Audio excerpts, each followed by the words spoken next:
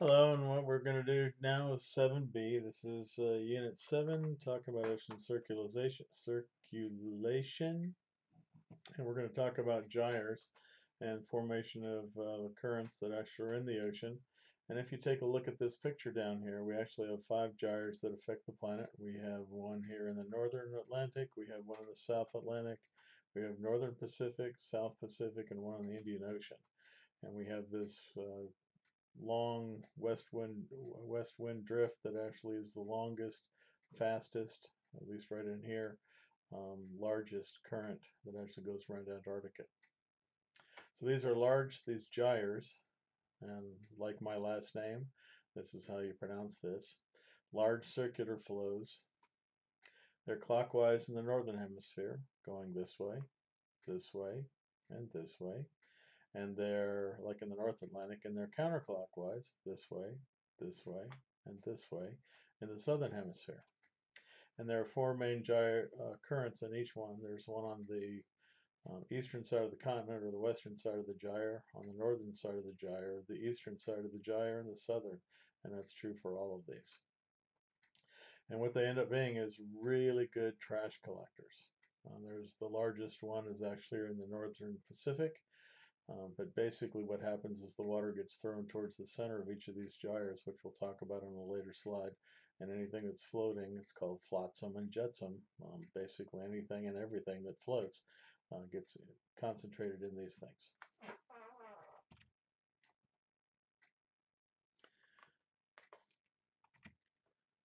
Okay, here are 2 pictures of a couple of birds that this is a seabird that picked up plastic, even a bit lighter, and eventually clogs up its digestive system, probably causing death of the bird. And the sad thing is when this bird gets picked apart by carnivores, detritivores, this plastic will get released so it can cause more problems. This is a snapping turtle. You can see June 2000. Somehow got a piece of plastic around it when it was small, and it actually shrunk this midsection of this turtle. And eventually, like right now, it can eat, but eventually it will actually shut down its circulatory, respiratory, digestive system. And whatever gets there first, it's going to cause all kinds of problems. Five Islands garbage forming over 35 years. This is a link, and you guys can actually type these into YouTube. I'm not going to show you because it actually makes my video contain copyright information, and I don't like to see that on my videos. But this is a picture soon after the tsunami in Japan 2 years ago, I think 2010, 2000, actually probably 2013. And this is all material that was actually pushed off the island of Japan into the ocean when the tsunami went onto the land and then came back out, bringing all this stuff out there. And this is what floats. There's a lot of things like cars and other things that are in the water, but this is pretty much what the inside of these gyres look like. The eastern gyre they actually think is about the size of Texas. Massive. And here's a picture of a poor little sea turtle being brought up, and it's got a net, and I don't know what else in it, but it's got a lot of material. And probably when it was swimming in the ocean, this acted like a parachute and slowed it down. A very strong turtle to be able to survive like that. Ekman spiral, Ekman transport. Ekman actually identified first that when the wind blows in a certain direction, the net motion of the water is 90 degrees. So here's the wind and here's the Ekman transport. But it's called a spiral because the water right underneath the wind goes 45 degrees to the right. In the northern hemisphere, it'd be 45 degrees left in the southern hemisphere. And the water down below it goes 45 degrees to it, and then 45 degrees to it, and eventually it goes all the way down. But if we add all these vectors, which you'll learn in physics, we get a direction of Ekman transport about 90 degrees to the right of the wind in the northern hemisphere. Ekman transport moves surface water about 90 degrees to the right of the wind, that's net motion, in the northern hemisphere, and about 90 degrees to the left in the southern hemisphere. And that's called Ekman spiral and Ekman transport. Ekman transport or Ekman flow actually causes upwelling.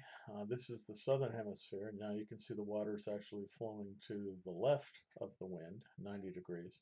And as we get a southerly wind, we actually get water being pulled away from the coastline. And what that does is allows nutrient-rich cold water to move up and causes what's called upwelling. Upwelling is a as Ekman transport moves the seawater off, brings cooler nutrient-rich water vertically toward the sea surface, and it's a high biological productivity area. And if you take a look at this picture, these colors that are there, plankton, pigment, concentration, the more plankton pigment there is, the more plankton there is, and the more plankton you have, the bigger fish you have coming into the area. And you can see this area, which is right off the coast of South America, has these really bright colors showing you lots of pigment concentration. Downwelling, exactly the opposite. Southern hemisphere, now we got a north wind, water gets pushed towards the coast and actually causes what's called downwelling. This is actually a nutrient poor area, bringing water that's nutrient poor, bringing these purple, almost no plankton whatsoever toward the surface and actually causing all kinds of biologic problems. Langmuir circulation is caused by wind direction and moving to the right in one area, and then that actually moves it toward another area and causes area of downwelling and upwelling. And the downwelling area actually concentrates material, and you can see it'll actually bring converging and diverging sections, wind blown over calm oceans. You can see very few waves, and alternating rows of upwelling and downwelling. And this actually collects bubbles, which usually means protein that gets moved around with the water and actually into the air in the water and actually makes these bubbles. It also is called flotsam and jetsam, which is it carries anything that it can find floating. So you could find bottles and Bic lighters and all kinds of things. And one of the really big plastic scares now is actually those little gel uh, um, particles that are in like soap and shampoo. I think Proactive actually has these in there, and that what gets washed down the sink, it gets into the Chesapeake Bay, goes out to the Atlantic, and literally tons and tons and tons of these small little, um, I don't even know what they're called, uh, the little particles, the exfoliating particles that you find in soaps and shampoos and other things. Subtropic gyres. Gyres actually have what's called geostrophic flow. And what we actually get from this is we get Coriolis effect, which is actually moving things to the right in the northern hemisphere. And we also get gravity once we get these hills. Now, it looks like it's a very large hill on the ocean. It really is only about 3 feet higher than what it is at the coastlines. Ekman transport piles a hill of seawater at about 30 degrees north in the Atlantic and the Pacific, and 30 degrees south, the Atlantic, Pacific, and the Indian, and actually makes these hills of water. The flow actually piles the water, and the water flows downhill due to gravity, and it actually concentrates on this side because the Earth is rotating in this direction. It concentrates on the western side and actually spreads out on the eastern side. And what we actually get is we get a much stronger flow as we're concentrating, like putting your thumb over a hose, concentrates the water. So it's a much faster, much more powerful flow on the western side of an ocean than it is over on the eastern side of the ocean. And it throws material as the flow goes this direction. Um, Ekman current actually puts things to the right in the northern hemisphere, and it's actually a really good place to collect again this flotsam and jetsam. And here's another Scripps Oceanographic Northern Ocean Gyre, which is a video of a Scripps Oceanography section actually going up the Northern Gyre and what they find. And again, I don't want to put copyrighted information in there. Western intensity, we actually get a higher intensity of current in the western section of this gyre than we do in the eastern. It gives a steeper slope, a much more gentle slope on the eastern, which is going to concentrate water on this side, which gives a much faster flow on this side than it does on this side. The Gulf Stream, much more narrow, much more deep, and the Canary Current on the eastern side of the North Atlantic Gyre, much more narrow, much wider current, even though it's moving the same amount of water. And then inside it's called the Sargasso Sea, which is the trash collector area. Surface currents, pattern similar to the major ocean basins. Northern gyres move clockwise. Southern gyres move counterclockwise. In the Antarctic circulation, what we get is the Antarctic circumpolar current. And what this basically does is actually moves this water in a clockwise direction. It's called the west wind drift also. It's the greatest volume of water on the planet.